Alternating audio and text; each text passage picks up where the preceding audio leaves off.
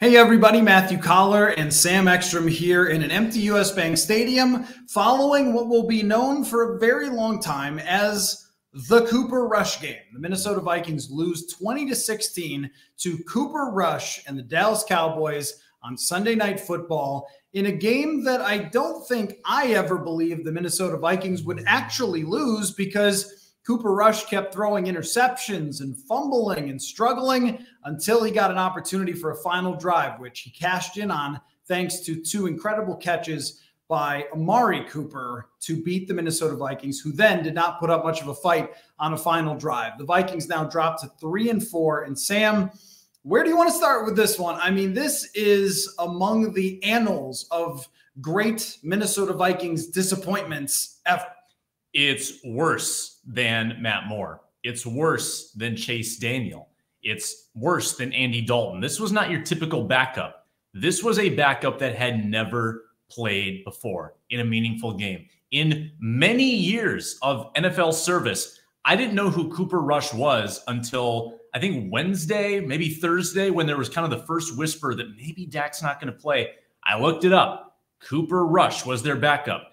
He did not enter my consciousness until then, and he just beat the Minnesota Vikings in a football game. And I think there's an idiom about blind squirrels and nuts. Like, you're going to find one once in a while. Even if you're a bad quarterback, an inexperienced quarterback, you're going to connect on some passes inevitably if you throw 40, 45 of them. And that's what happened. He connected on just a couple passes, and that was all it took to get his team in this game because the Vikings could not, refused to take advantage of the many gifts they were given. 2 turnovers by Cooper Rush, myriad punts, some short fields. The Vikings go 1 of 14 on third down. They don't score off of 2 turnovers. They don't score on first and goal, or they have a field goal, first and goal at the 4 when they really wanted a touchdown. So many inept offensive moments that I can't even be that upset when the defense gives up a touchdown late. I mean, you should never have been in that position. Well, no, that's exactly what I was going to say, is that the story that comes out of tonight is, of course, Cooper Rush is going to get all the headlines. We will be using some puns, rush hour, for example, or if you're a classic rock fan, you could say the Vikings let down in the limelight. Am I right? Was this a color rush game? That was, it was not a color rush game. Oh, that would have been fun. Just a rush game is what it was. But really the story coming out, though, is the Minnesota Vikings offense refuses to score in the second half of football games. That each game this year, they have struggled in the second half outside of Carolina, where they got down late in the game and then were forced to be aggressive. But today, even when they tried to be aggressive and sent receivers down the field, it often still resulted in checkdowns. And I think that the frustration with an offense that is inherently conservative and inherently built to protect Kirk Cousins, that anytime they aren't able to run the football like they didn't really do tonight, successfully. They didn't break out many big runs from Dalvin Cook. His average overall was okay, but he didn't take over the game like Dalvin Cook is known to do. And anytime it seems the opposing team has a good defensive line, the Vikings offensive line, which had showed signs of progress, it seems to come apart. It happened against the Cleveland Browns, and it happened tonight against the Dallas Cowboys. Randy Gregory specifically really took over this game. And Sam, we like to search for solutions on the show and on our podcast. We talk about, well, maybe they should do this or that, or this is what the statistics say, or here's an idea that I had that might be a little crazy. But I don't know what the solution to this is. It seems like it is their identity as a football team that they are going to have these long stretches of inconsistency. And even though they are still in the thick of the playoff race, they have a lot of work to do to figure out how to get more consistent offensive play so they don't end up losing a game to Cooper Rush.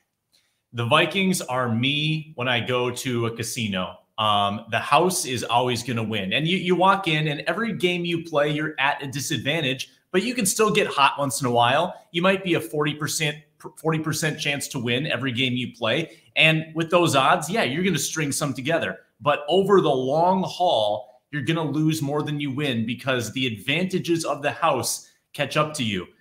In this case, the house is like everything about Kirk Cousins. It's the games that he just doesn't show up for.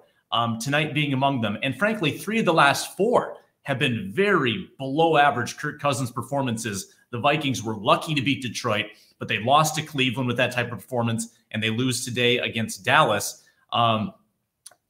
We continue to see these pop-up games from Kirk where he regresses to the worst version of himself. It's been really hard to raise the floor on Kirk. And I think there were a couple of the first 3 games this year, people thought, hey, this is it. We've done it. We've cracked the code, only to come crashing back to reality in 3 of these last 4. And speaking of 3 and 4, that's the record. That's what you are. And I think you deserve the record. I mean, I think if people were trying to convince themselves, hey, this team should be 5-1, this game that we just watched, I think that tells you that you are what your record is, and that is fringe playoff team. And I mean fringy.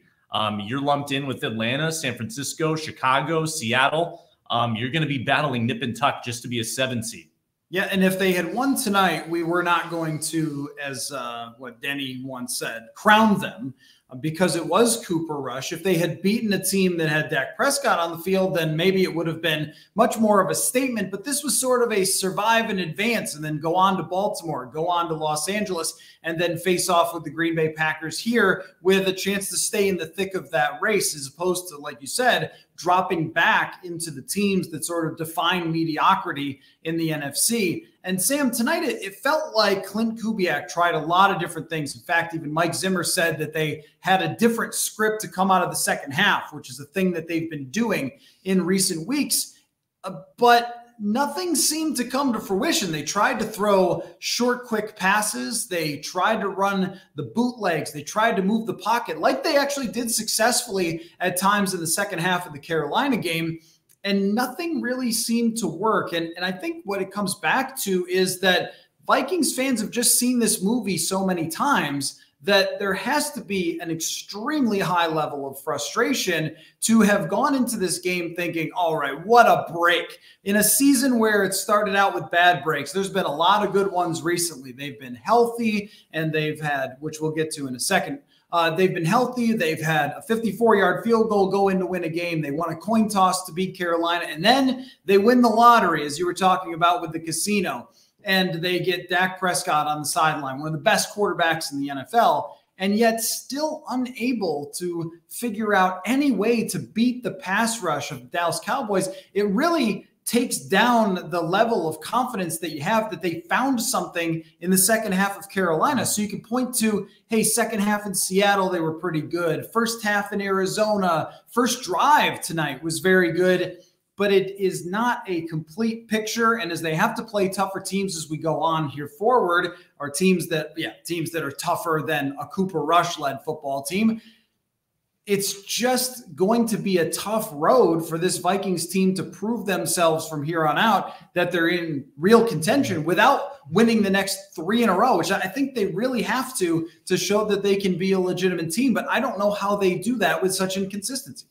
Yeah, inconsistency on the offensive side, occasionally on the defensive side, and a play caller who is still figuring things out with a flawed quarterback. And sometimes the quarterback's going to be flawed, the play caller might be good. Well, then you still have one of the two that are flawed. Sometimes it'll be reversed, and sometimes they'll both be flawed on the same night. I think that was tonight. Occasionally the stars will align, and you'll have a second half like you did against Carolina, where in that Carolina game, there was a catalyst, that blocked punt, which sort of woke the offense up. Boom. Oh, we got to go. We can't mess around with Carolina. And they, to their credit, really put their foot on the gas. Tonight, after the Cedric Wilson touchdown, 73 yards to tie the game, first minute of the third quarter, if that doesn't wake you up to realize that, oh, okay, I guess that Cooper Rush can catch lightning once in a while, we should probably end this now. If that's not going to wake you up, something's wrong. And this team just never came out of the doldrums. I mean, they go out with a whimper on the final drive, messing around with the clock, throwing the ball out of bounds on the final play, with not even getting a throw into the end zone in a Hail Mary fashion. Just a sad 4 of the first 5 drives in the second half were 3 and outs, I think. I mean, just no sign of life whatsoever. And even when they generated a field goal, it was because of 3 Dallas personal fouls. And what's really interesting, too, on the defensive side, now the Vikings did not have any sort of horrendous performance, but they were able to slow down the run later in the game and force Cooper Rush to beat them.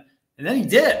And I think that normally you would say, well, if you've done that successfully and you've slowed down Tony Pollard and Ezekiel Elliott, well, you've got something for yourself. You'll probably win the game. But in the final drive, they had them backed up after a penalty, and Ezekiel Elliott breaks a couple of tackles, and then Amari Cooper just mosses Cameron Dantzler in the end zone to win this game. And I feel like, Sam, what they've got here is a defense with a lot of very good pieces that plays overall mostly pretty well. And the numbers, I think, speak well of them as a defense on the whole, but it's not perfect. It's not a defense that you just win games with because you're you. For example, 2017, they win a game in Atlanta, something like 13-9.